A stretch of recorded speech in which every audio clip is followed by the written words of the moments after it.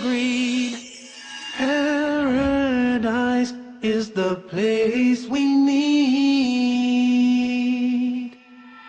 I feel the peace inside of me.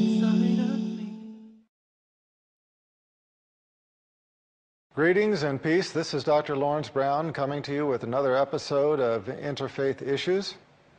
Today we're going to continue the discussion of doctrinal differences between Christianity and Islam and how we rectify those differences. And the topic of discussion today is the Trinity. Now, to begin with, it's helpful if we look at the Christian sources and what they say about this concept of the Trinity. The New Westminster Dictionary of the Bible states, quote, "The word does not occur in Scripture," referring to the word Trinity. Quote, "The word does not occur in Scripture." According to the HarperCollins Encyclopedia of the Bible, quote, "The doctrine of the Trinity as such is not revealed in either the Old Testament or the New Testament." That's the HarperCollins Encyclopedia of the Bible. The doctrine of the Trinity as such is not revealed in either the Old Testament or the New Testament. Well, this makes us wonder, if the word Trinity does not exist in the Bible, and if the doctrine is not revealed in the Bible, where did it come from? And why do so many people believe in it? And that is something we really have to explore. Now, the concept of the Trinity was actually derived by Tertullian, a lawyer in Carthage around the year 220 CE. Tertullian came up with the concept of the co-sharing of divinity between God as the Father, Jesus Christ, and the Holy Spirit. It has to be pointed out, this concept was derived 220 years after the calendar started, after the 0 point of the calendar. Now, the mission of Jesus Christ was roughly from the year 34 through the year 37, roughly. So this means that the concept of the Trinity was derived a little bit less than 200 years after the mission of Jesus Christ. That's a long time.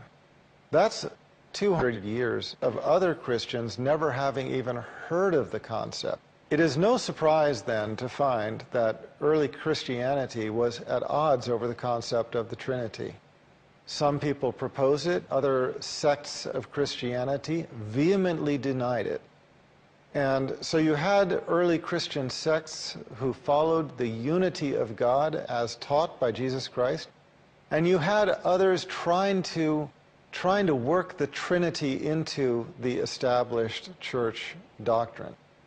According to Hans Kung, one of the leading theologians of this time, quote, "Throughout the New Testament, whereas there is belief in God the Father, in Jesus the Son, and in God's Holy Spirit, there is no doctrine of one God in three persons, three modes of being, no doctrine of a triune God, a Trinity."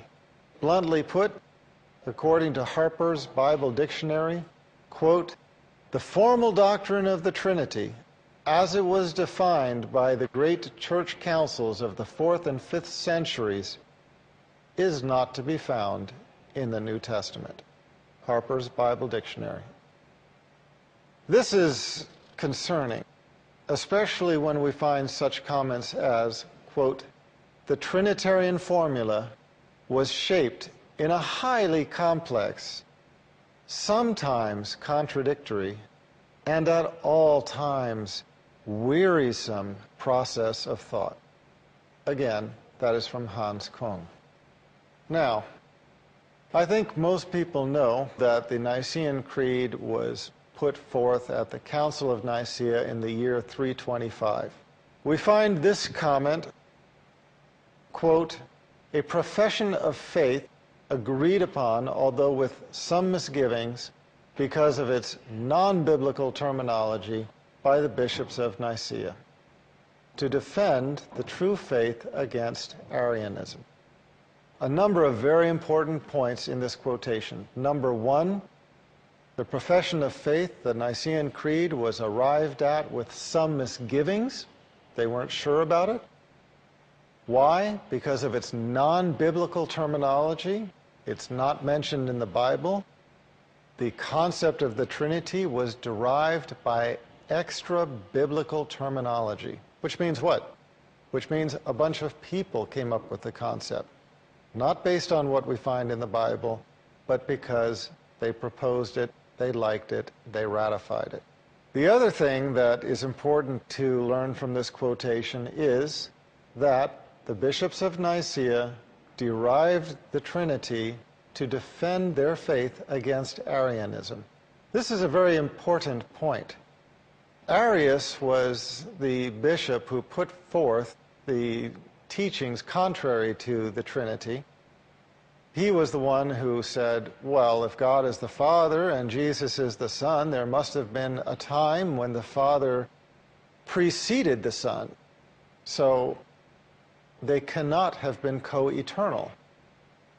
How can the Son be co-eternal if he comes from the Father? There must have been a time when the Father predated the Son. Arius argued for Unitarian belief, the belief in God as one God and only God as one God, as Jesus Christ himself professed.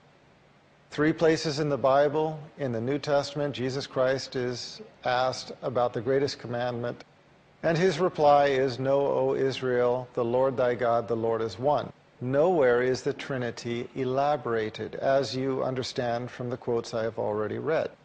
Now, why did all of this happen? Why did the world of Christianity feel a need to unite upon one of these creeds? On one hand, you had Arius with his Unitarian Christianity and the other bishops and priests who followed Arian Christianity. On the other hand, you had the Trinitarian proposal. What was the need to resolve this? What was the need to unify the Christians under one belief? Well, the need was that the emperor of Rome at that time, Emperor Constantine, saw the Roman Empire torn apart from within by religious infighting. Now, at the same time, the Roman Empire was waging wars on a number of different fronts. And the fact of the matter was that the empire was crumbling. It could not withstand the forces of being torn apart, both on multiple war fronts and being torn apart within by religious fractionation. So the driving force was that Emperor Constantine basically forced his empire to be united under one religion. And it just so happens that Trinitarianism became prevalent not by theology, but by force. Now, we find that it is interesting to note that although Trinitarian Christianity was established during the time of Constantine, at least for some time it did not remain established. Meaning what? Meaning this: Constantine died. He left behind 2 sons, Constans and Constantius. Now, Constans was the stronger of the 2. He ruled 1/2 of the empire, whereas Constantius ruled the other half. Constans imposed his will, imposed the Trinitarian Church upon the entire empire. So, the empire was converted to Trinitarian thought. During the time of Constantine, Constantine died. His son Constans imposed Trinitarian belief upon his brother, Constantius, who was an Arian. But guess who died first? That's right, Constans. As soon as Constans died, Constantius took over and imposed Arian, Unitarian Christianity upon the empire. So we're back to Unitarian Christianity, but it doesn't end there. After Constantius died, we have Julian assuming the throne. Julian tried to return the Roman Empire to the paganism it had practiced before. He didn't succeed. because he didn't live for very long. When he passed, his sons took over, and again, they were divided. One ruled one half of the empire under Trinitarian Christianity. Valens ruled the other half of the empire under Arian Christianity. It wasn't until their passing that Trinitarian Christianity became firmly established, and it remained what was considered the Orthodox Christianity of the realm. But the point is that it had a fluctuating history. It was not agreed upon unanimously. Now, the Nicene Creed was rendered authoritative at the Council of Chalcedon in 451, and after that it became considered authoritative. It, however, arrived at this state in such a convoluted manner that we find comments such as the following from the New Catholic Encyclopedia, quote, "It is difficult in the second half of the 20th century to offer a clear, objective, and straightforward account of the revelation, doctrinal evolution, and theological elaboration of the mystery of the Trinity. Trinitarian discussion, Roman Catholic, as well as other, presents a somewhat unsteady silhouette." And with that thought, we're going to take a break. Please stay with us. We'll be back shortly. Welcome back. This is Dr. Lawrence Brown, continuing this episode of Interfaith Issues. We are talking about the Trinity and the unsteady silhouette by which it derived its being. According to the quote that I just read before the break, and I will repeat it, from the New Catholic Encyclopedia, quote, "Trinitarian discussion, Roman Catholic as well as other, presents a somewhat unsteady silhouette." Well, unsteady indeed. Why? Because, quote, "The formula itself does not reflect the immediate consciousness of the period of origins." Now, isn't that a comforting thought? To know that Trinitarian Christianity is following a formula that does not represent the consciousness of the period of origins. In other words, it doesn't represent the teachings of Jesus Christ, the disciples, the early Christians. But to continue, the formula itself does not reflect the immediate consciousness of the period of origins. It was the product of 3 centuries of doctrinal development. It is this contemporary return to the sources that is ultimately responsible for the unsteady silhouette. In other words, everything would have been fine. The Trinity would have looked fine and been easy to explain, except for the one problem of the fact that it did not agree with early Christianity. It did not agree with the teachings of Jesus Christ. This is what led to the unsteady silhouette. As if that is not enough, the New Catholic Encyclopedia continues as follows.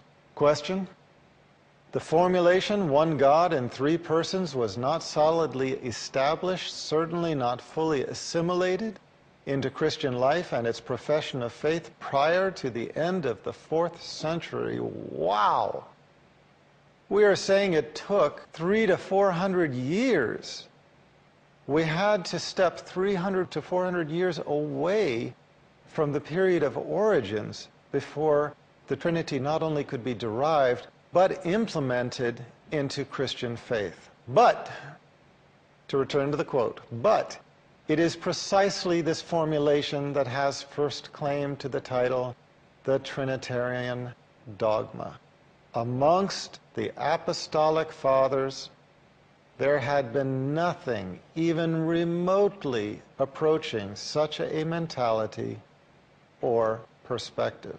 It's hard to think of what to say beyond that. We have the New Catholic Encyclopedia admitting that it took 300 to 400 years to derive the doctrine, admitting that, quote, among the apostolic fathers there had been nothing even remotely approaching such a mentality or perspective, but that is the creed that they stick to nonetheless. Well, if we sit back and we ask ourselves, where is there a religion that follows what Jesus Christ himself actually professed? Where is there a religion that did not go through the theological gymnastics to take 300 to 400 years to derive a doctrine that was unknown to the apostolic fathers? Where is there a religion that follows the monotheism that Jesus Christ professed when he said, "Know, O Israel, the Lord thy God, the Lord is one"? Well, if you answered Islam, you would be correct. Let me quote from the Holy Quran. Quote, "O people of the book, commit no excesses in your religion, nor say of Allah anything but the truth. Christ Jesus, the son of Mary, was no more than a messenger of Allah and his word, which he bestowed on Mary, and a spirit proceeding from him. So believe in Allah and his messengers. Do not say Trinity. Desist. It will be better for you. For Allah is one God. Glory be to him. Far exalted is he above having a son. To him belong all things in the heavens and on earth, and enough is Allah as a disposer of affairs." In the Holy Quran, Allah also warns, quote, "O people of the book, exceed not in your religion the bounds of what is proper, trespassing beyond the truth, nor follow the vain desires of people who went wrong in times gone by, who misled many and strayed themselves from the even way." We may want to delve into the issue further. There are pages and pages in which we can look into the matter. We can quote other scholars. Bart D. Ehrman, in his comments on the teachings of Paul, quote, "In particular, the adoptionists considered Paul, one of the most prominent authors of our New Testament, to be an arch heretic rather than an apostle." We can quote Joel Carmichael, quote, "We are a universe away from Jesus. If Jesus came only to fulfill the law and the prophets, if he thought that not an iota, not a dot would pass from the law, that the cardinal commandment was, 'Hear, O Israel, the Lord our God, the Lord is one,' and that no one was good but God, what would he have thought of Paul's handiwork?" And let us remember that it was Paul who spoke the words or proposed the ideology that the Pauline theologians grabbed a hold of and converted to the Trinitarian formula. In the words of two famous authors, to begin with, in the words of Dr. Johannes Weiss, quote, "Hence the faith in Christ, as held by the primitive churches and by Paul, was something new in comparison with the preaching of Jesus. It was a new type of religion. And if I have not shown anything else, it is exactly that. What Jesus Christ professed, the oneness of God, what early Christians believed, the oneness of God, what the apostolic fathers believed, the oneness of God, was not the formula that was later derived by the Christian church to become the Trinitarian formula. Bajent and Lee summarize the situation as follows. This is a rather long quote, but I feel I cannot say it better. Quote, "In all the vicissitudes that follow, it must be emphasized that Paul is, in effect, the first Christian heretic, and that his teachings, which became the foundation of later Christianity, are a flagrant deviation from the original, or pure form extolled by the leadership. Eisenman has demonstrated that James emerges as the custodian of the original body of teachings, the exponent of doctrinal purity and rigorous adherence to the law. The last thing he would have had in mind was founding a new religion. Paul is doing precisely that." Which theology won the day? I think we all know. In this time, the Trinitarian Church is predominant over the Christian world. We do find Unitarian churches, but they are very much in the minority. When we approach the Trinitarian and ask them for evidence, where's the evidence for the concept of the Trinity? The one piece of evidence they always hold up is the first epistle of John 5, 7 through 8. It is in this passage where it is quoted as mentioning the Father, the Son, and the Holy Spirit, and these three are one. I will quote exactly, to be precise. Quote, "For there are three who bear witness in heaven, the Father, the Word, and the Holy Spirit, and these three are one." Sounds good? One problem. It's not in Scripture. It's in the translation. The Interpreter's Bible states, this verse in the King James Version is to be rejected. It appears in no ancient Greek manuscript, nor is it cited by any Greek father. Dr. Schofield, in his Bible, the Schofield Reference Bible, states, "It is generally agreed that this verse has no manuscript authority and has been inserted." Multiple other scholars say the same. Professor Metzger, that these words are spurious and have no right to stand in the New Testament is certain. How did it come into being? The Johannine comma, as it is known, 1 John 5, 7 through 8, was written into the margin of Scripture by a scribe. Somebody liked it, they took it from the margin, they put it into the text, and it carried on from there. But now, with the honesty of modern scholarship, we know that this was an insertion by a scribe, and it did not exist in the original Scripture. Hence the reason why Christian scholars themselves are calling for it to be rejected. Hence the reason why it has been removed or modified in the Revised Standard Version, the New Revised Standard Version, the New International Version, the New American Standard Bible, the Good News Bible, the New English Bible, the Jerusalem Bible, Darby's New Translation, and the list goes on. Honest Christian scholarship has recognized that this verse does not stand up to critical analysis.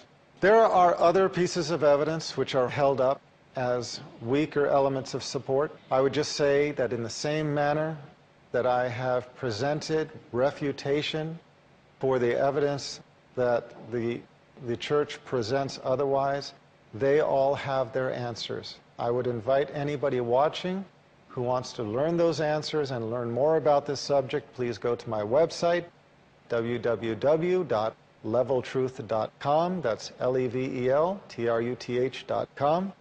You will find my books, Misguided, Guided, other articles, and unpublished chapters. You will find everything that I have said and a great deal more on the subject. But for now, this is Dr. Lawrence Brown concluding this episode of Interfaith Issues. Looking forward to the next time we meet.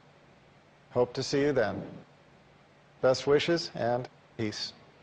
I feel the peace, inside of me, a complete tranquility. I remember Allah.